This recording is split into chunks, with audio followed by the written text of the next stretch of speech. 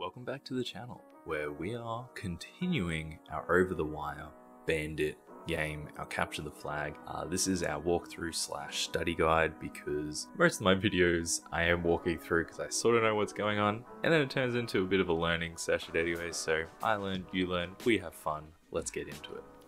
We're going to be starting off with our level 10 here, so I've got myself signed in and I'm ready to go. Our level goal is the password for the next level is stored in the file data.txt and is in one of the few human readable strings produced by several equal sign characters.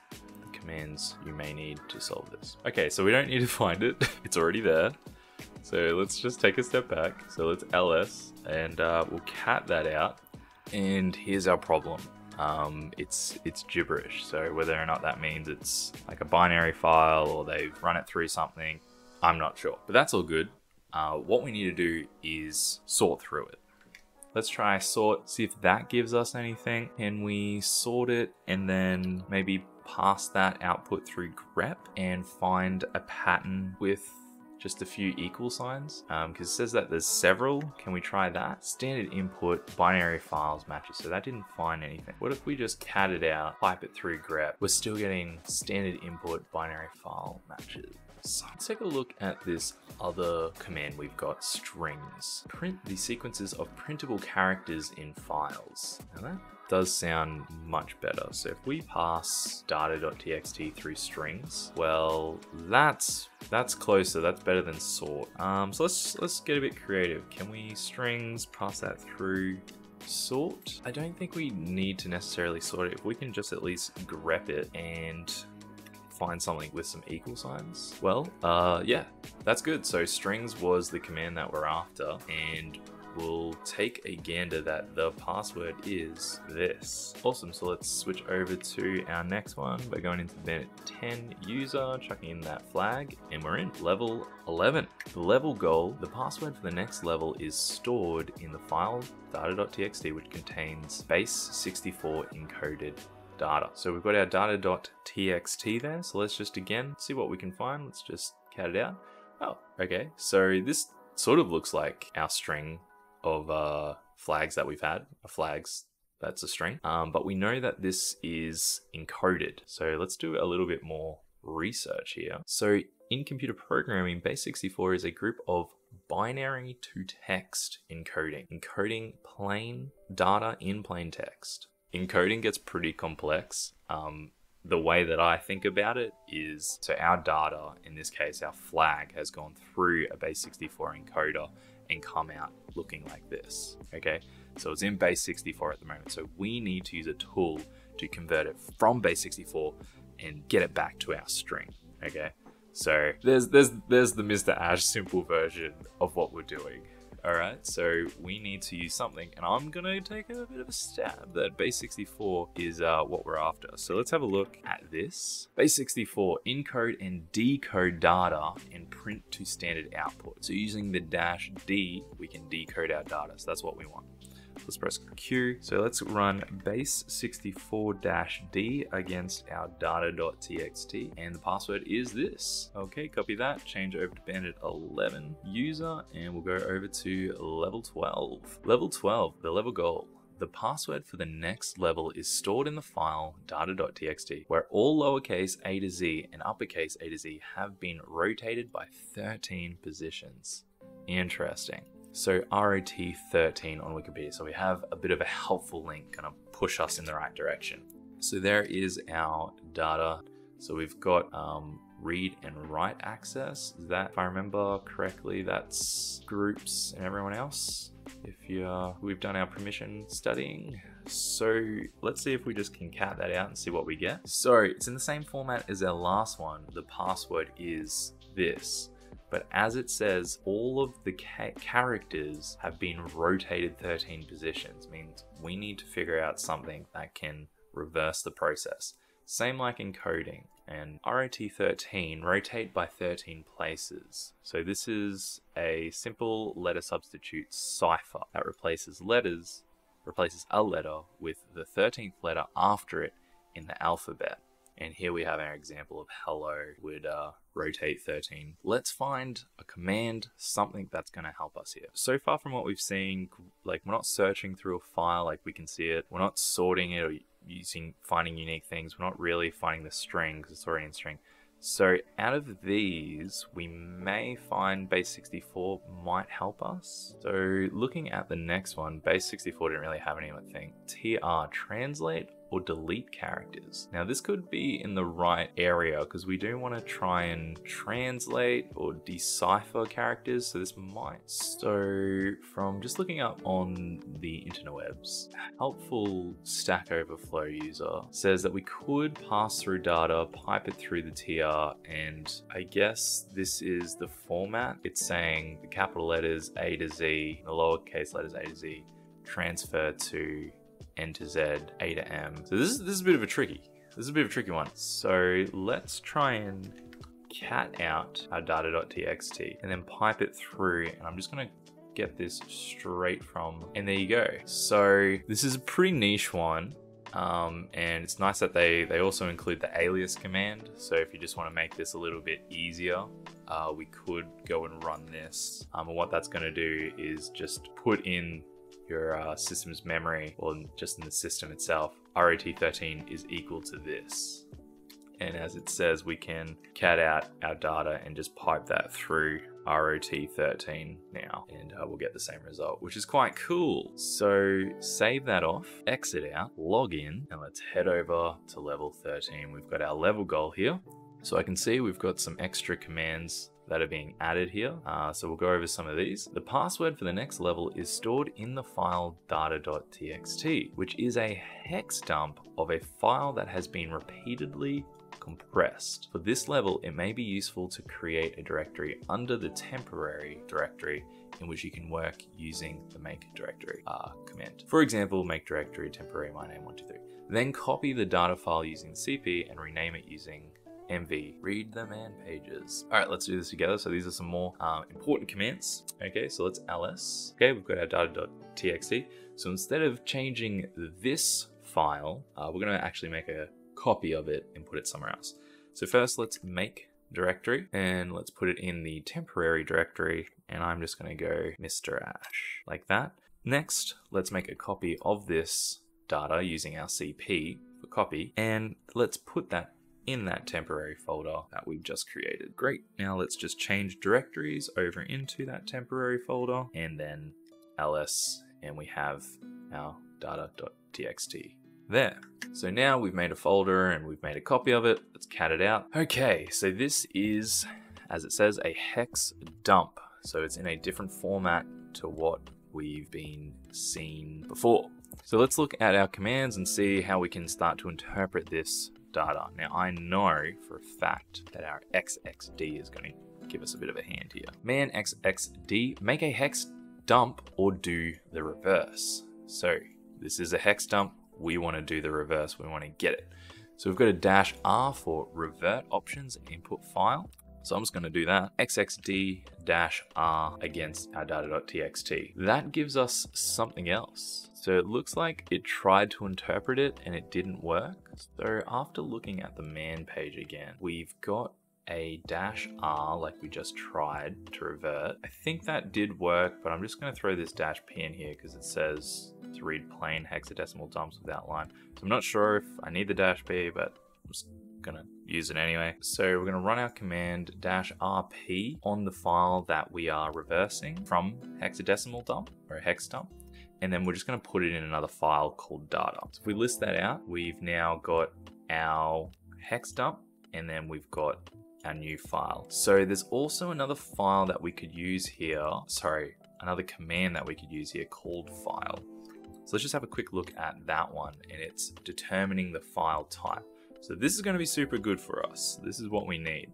If we've just pulled this out in one format and put it into another format, we need to actually specify, we need to find out what type of file it is. So we can just run file all, and we can just have a look at the first one that we pulled out is a gzip. And then that last one that we were looking at was indeed an ASCII text, but you knew the format was hex dump. But this is what's interesting, is the gzip compression data was data2.bin, last modified, then max compression. Okay, so another form of compression, right? What do we have here? A gzip command. So let's have a look at that. Man gzip, gzip, gunzip, or zcat compress or expand files. And scrolling down a bit under the options, we can see a -d or -- decompress or uncompress, which does what we think. Cool. So let's run that gzip -d against our data file. So I didn't like that. Let's run it and put a F on it to force it. So because it has an unknown suffix,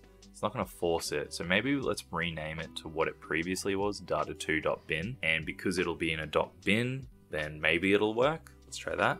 So to rename a file, we can use the move command. So we can move data. We're not going to move it anywhere else. We're just going to move it and rename it to data2.bin. Hit the up arrow, go back to the original one. Okay, so it still didn't like that. If we change it maybe to gzip, so just by looking this up, it looks like we need to have it in a different file format, like .gz. So I've just renamed it for like the billionth time, and this time gzip is recognizing it. Cool, ran that with no error.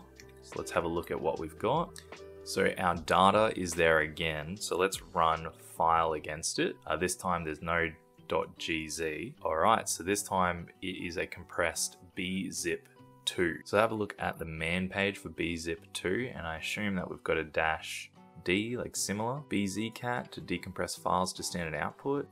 If the file does not end with one of the recognized endings, it won't work. So we've got to change it to something like bz2 or bz. So let's move data again to data. So we can use bzcat, or we want to stick with bzip2, just use the -dc to decompress all. So we'll run that command against our renamed data.bz, but I just want to redirect that output into another file called data. So if we just list everything out. So we had the BZ that we just made, and that redirected output, which, whoops, actually just looks like this. So a bunch more gibberish, which means it's encoded or it's something that we need to figure out. So we've just put that inside this data. So if we looked at the files again, this next one is a gzip.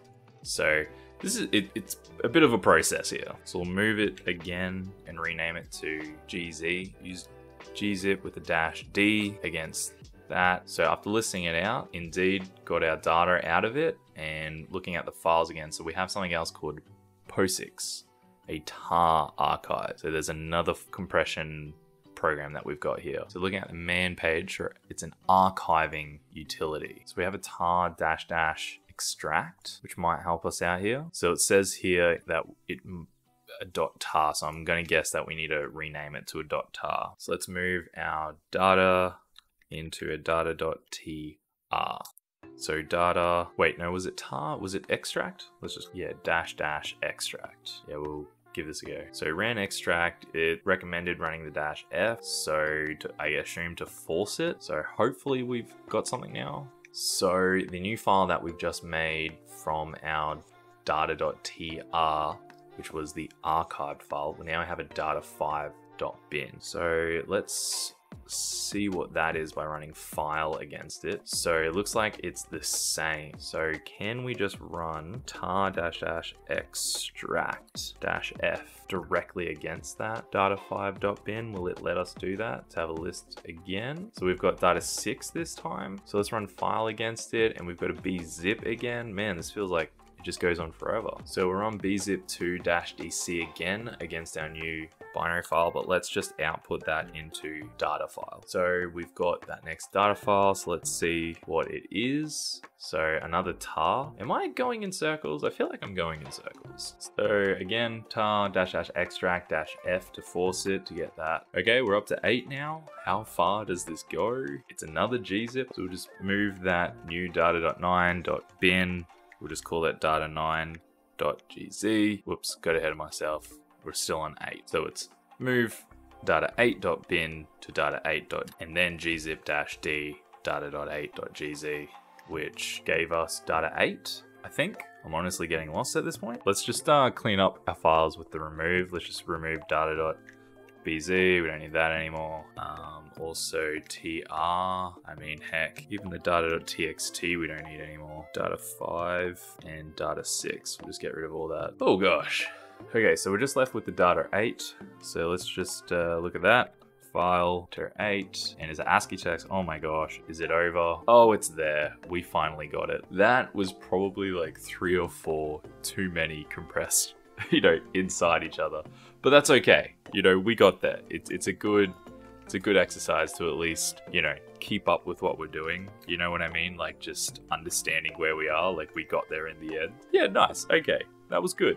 That was fun. Okay, great. Logged into the last one for the video. So let's go over to level 14. Level goal. The password for the next level is stored in Etsy or etc. or etc bandit pass bandit 14 and can only be read by user bandit 14.